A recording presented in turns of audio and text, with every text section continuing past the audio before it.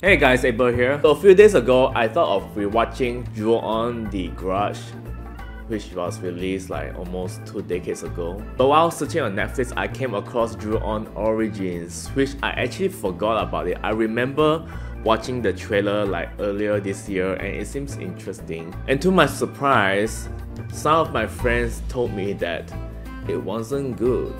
So I binged the whole series by myself. It's just 6 episodes and I beg to differ, but I thought it was actually a pretty solid horror movie, but just not what you would expect from the Ju-on franchise. In other words, those who think it's a trash movie, know you.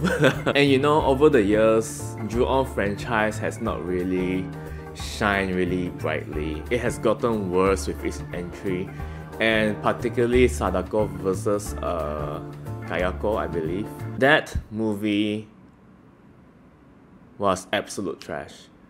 Anyway, I'm gonna tell you what I like about this new Origins series, and here we go.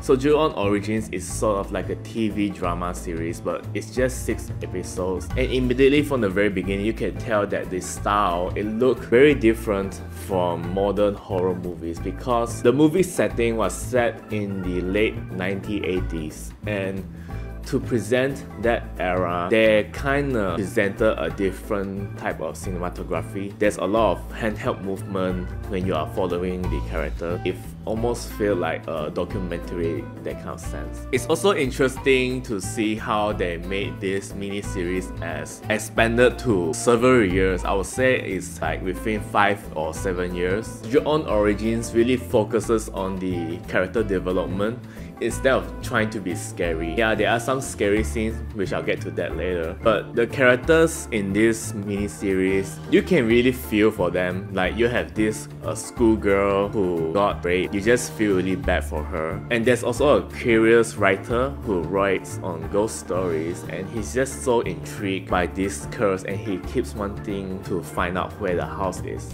These are the 2 most prominent characters in the mini-series in my opinion. There are other characters and you know, they may have a small role somewhere else, but they contribute to the series quite well, I would say.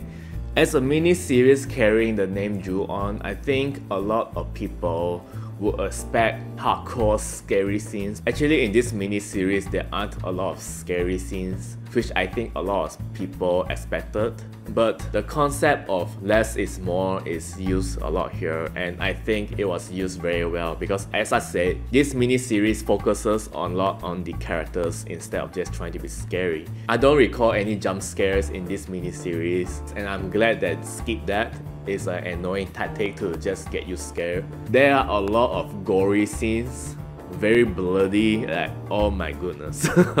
And most of these horrifying scenes in this mini-series, they are mostly committed by the human characters themselves instead of Kayako.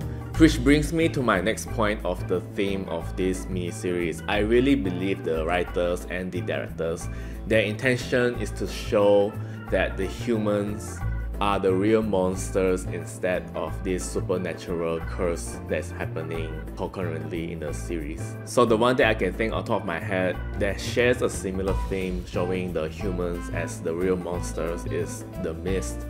And this is a story written by Stephen King. As all you know, he is the king of horrors. Here's a fun Easter egg that I found online. So throughout the series, you will see that these characters, they will walk past some TV news happening about how some victims were found in a trash site, kids being killed. Those news are actually real. And not only that, the crimes committed by the characters are actually based on real life. It happened before. But perhaps the most disturbing crime that was committed based on real life is that a pregnant woman got killed, and not only did she got killed, but her tummy got sliced open and a telephone also was tucked inside. Based on real life, guys. Of course, this series is not without faults. There are some stuff that I find unsatisfactory. So there's one death scene in the last episode, and I thought where the character just simply disappears. It was really lame.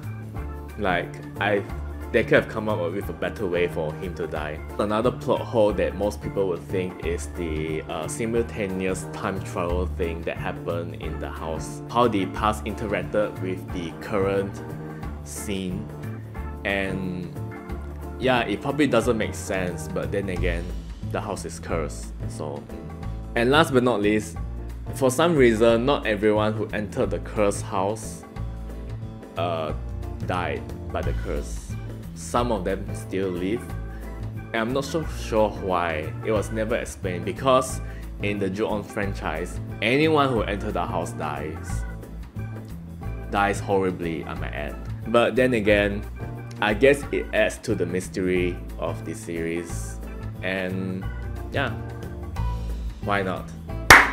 So what is your favorite horror movie? Let me know down in the comments below. Stay tuned for more reviews. I'm Abel, signing out.